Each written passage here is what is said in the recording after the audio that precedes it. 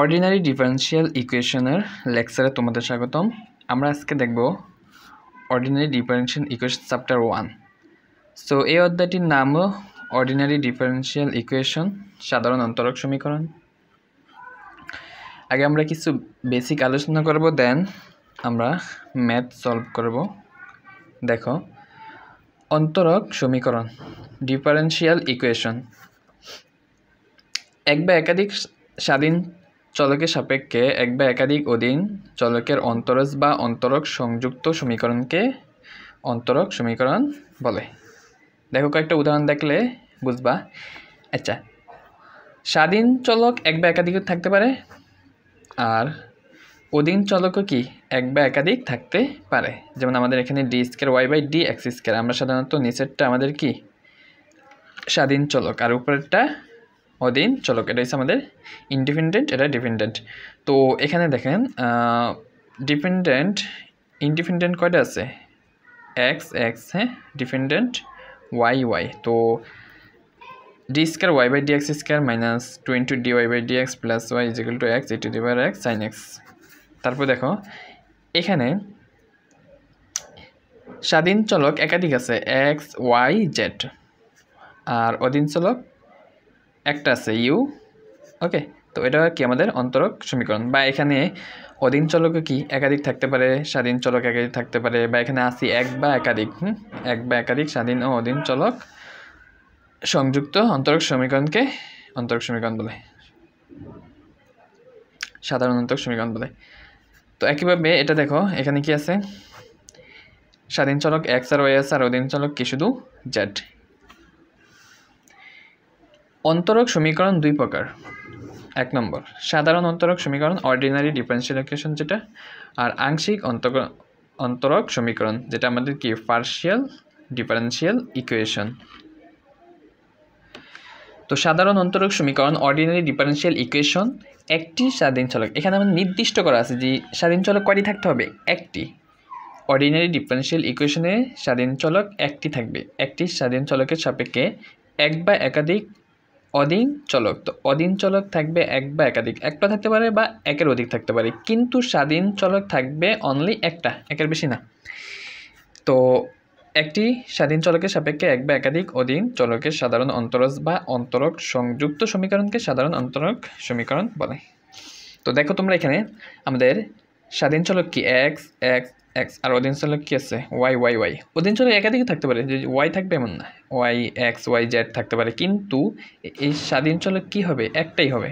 ওকে, x হইলে x, Y হলে Y, Z হইলে জেড। ওকে, একইভাবে এই জায়গায় দেখো d8 x by dt8 minus 10 d4 by d4 x by dt4 plus 9x। এখানে দেখো স্বাধীন চলক একটি, ঠিক আছে, আর অধীন চলক কিন্তু একাধিক হতে পারে। তো এটা গেল আমাদের কি সাধারণ অন্তরক সমীকরণ। তারপর দেখো আংশিক অন্তরক সমীকরণ যেটা আমাদের পার্শিয়াল ডিফারেনশিয়াল ইকুয়েশন। তো একটি স্বাধীন চলকের সাপেক্ষে এক বা একাধিক অধীন চলকের একাধিক স্বাধীন চলক। তো আমাদের সাধারণ অন্তরকের সমীকরণ ছিল জাস্ট একটি স্বাধীন চলক, আর এখানে আমাদের পার্শিয়াল ডিফারেনশিয়াল ইকুয়েশনে একাধিক স্বাধীন চলক থাকতে পারবে। তো একাধিক স্বাধীন চলকের সাপেক্ষে এক বা একাধিক অধীন চলকে কি একটা বা একের অধিক থাকতে পারবে। অধীন চলকের আংশিক অন্তরজ সংযুক্ত অন্তরক সমীকরণকে আংশিক অন্তরক সমীকরণ বলে। আচ্ছা, উদাহরণ দেখো, যে এখানে আমাদের কি আছে? স্বাধীন চলক এই যে একাধিক এক্স ওয়াই জেড। তো একাধিক স্বাধীন চলক কিন্তু থাকতেই হবে। পার্শিয়াল ডিফারেনশিয়াল ইকুয়েশনের ক্ষেত্রে স্বাধীন চলক কি একাধিক থাকতেই হবে, একের অধিক, একটা দুইটা তিনটা চারটা যে করা থাকে। এখানে কি আছে? এক্স ওয়াই জেড টি, মানে চারটা আছে। আর আমাদের অধীন চলক কি আছে? একটা, জাস্ট ইউ। এখানে বলছো অধীন চলকও কি একটা থাকতে পারে বা একের অধিকও থাকতে পারে, কিন্তু কন্ডিশন হচ্ছে তোমার একাধিক স্বাধীন চলক থাকতে হবে আমাদের পার্শিয়ালের ক্ষেত্রে। সো এখানে দেখো একাধিক এক্স আছে ওয়াই আছে। ওকে, আশা করি বুঝতে পারছো। দেন আমরা দেখব order of an ordinary differential equation, তার মানে সাধারণ অন্তরক সমীকরণের ক্রম, অর্ডার। ওকে, কোনো অন্তরক সমীকরণের সর্বোচ্চ ক্রমধারী অন্তরজের ক্রমকে ওই অন্তরক সমীকরণের ক্রম বলে। তার মানে সর্বোচ্চ ক্রমধারী। তো এখানে দেখো এটা কি, এটার ক্রম কত 1 dy/dx, এটা আমরা জানি কি 2, এটার ক্রম 2 d²y/dx²। তার মানে এখানে সর্বোচ্চ কত, এটা হচ্ছে 1, এটা হচ্ছে 2, তার মানে সর্বোচ্চ 2, তার মানে এটার ক্রম হলো আমাদের 2। এখানে আসো, এখানে কি আসি একটা d²y/dx², এটাই সর্বোচ্চ, আর এটা কত ক্রম 2, তার মানে এটার ক্রম কত আমাদের 2। ওকে, এখানে দেখো এটা হচ্ছে 1 ক্রম dy/dx, এটা 2 ক্রম d²y/dx², এটা কি 3 ক্রম। তো সর্বোচ্চ কোনটা হচ্ছে 1 2 3, এটা হচ্ছে সর্বোচ্চ, তার মানে এই সমীকরণের ক্রম হয়েছে আমাদের 3। বুঝা গেছে? সমীকরণের সর্বোচ্চ ক্রমধারী অন্তরজের ক্রমকে ওই অন্তরক সমীকরণের ক্রম বলে। এবার আসো degree of an ordinary differential equation, সাধারণ অন্তরক সমীকরণের মাত্রা বা ঘাত, যেটাকে আমরা বলি মাত্রা বা ঘাত। তো কোনো অন্তরক সমীকরণের সর্বোচ্চ ক্রমধারী অন্তরজের মাত্রা বা ঘাতকে ওই অন্তরক সমীকরণের মাত্রা বা ঘাত বলা হচ্ছে। দেখো এখানে তোমার সর্বোচ্চ ক্রমধারী কত, প্রথম সমীকরণটা দেখো, এখানে আমাদের বলছে কোনো অন্তরক সমীকরণের সর্বোচ্চ ক্রমধারী, এখানে সর্বোচ্চ ক্রম এটা হচ্ছে 1 ক্রম। ওকে, এটা কি ক্রম 2। তো সর্বোচ্চ ক্রমধারী অন্তরজের মাত্রা বা ঘাত, তো এটা পাওয়ার কত, এটা পাওয়ার কিন্তু কিছু নাই, মানে 1 আছে। ওকে, তো সর্বোচ্চ যেটা, এটা কিন্তু 1 ক্রম, আর এটা কি 2 ক্রম। তো সর্বোচ্চ ক্রমধারী অন্তরজের মাত্রা বা ঘাতকে, তো এটা সর্বোচ্চ ক্রম 2, এটা 1, তো এটার মাত্রা বা ঘাত মানে পাওয়ার কত 1, তো ঘাতকে ওই অন্তরক সমীকরণের মাত্রা বলে। তার মানে এটার মাত্রা কত 1, এটা হচ্ছে আমাদের 1 মাত্রা। তারপর দেখো তো এটা কত বলতে পারবা, এটা সর্বোচ্চ ক্রম কত dy/dx। আচ্ছা, তো এটার ঘাত কত 2, তার মানে এটার মাত্রা 2। এখানে আসো, এটা সর্বোচ্চ ক্রম কত d²y/dx², এটার ঘাত কত 3, তার মানে এটার ঘাত বা মাত্রা আমাদের 3। আশা করি বুঝতে পারছো। দেন পরবর্তী দেখো আমাদের linear and non linear differential equation. তো লিনিয়ার এবং নন লিনিয়ার কোনগুলা, দেখো লিনিয়ার হওয়ার কন্ডিশন, অধীন চলক এবং ইহার ডেরিভেটিভ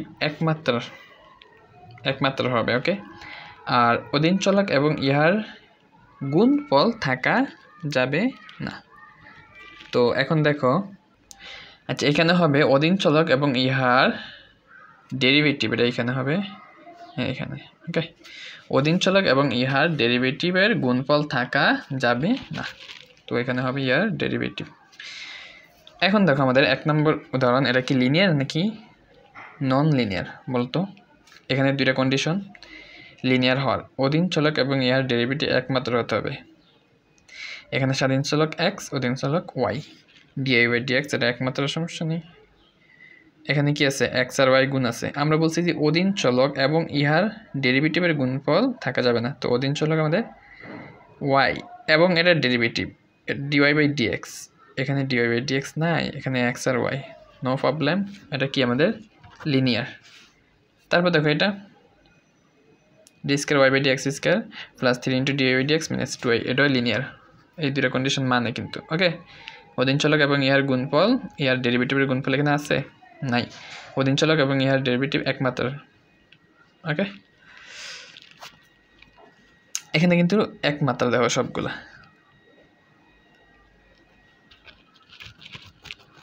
এরপরে দেখো এটা আমাদের লিনিয়ার নাকি নন লিনিয়ার। এখানে দেখো x × d³ y/dx², আমরা বলছি অধীন চলক এবং ইয়ার গুণফল থাকা যাবে না। অধীন চলক কে y, এই যে y আছে এখানে না, y × dy/dx, এখানে যদি y হইতো তাহলে কি নন লিনিয়ার হয়ে যেত, এটা আমাদের কি লিনিয়ার।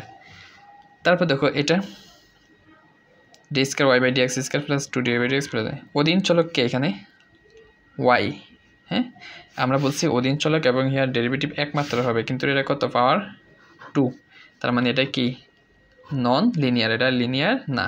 ওকে, নন লিনিয়ার। তারপরটা দেখো এটা D square Y by D x square plus 3 into ওকে। আরেকটা কথা দেখো আমরা বলছি যে অধীন চলক এবং হিয়ার ডেরিভেটিভ কত হইব, এক মাত্রা হইব, কিন্তু এখানে মাত্রা কত 2।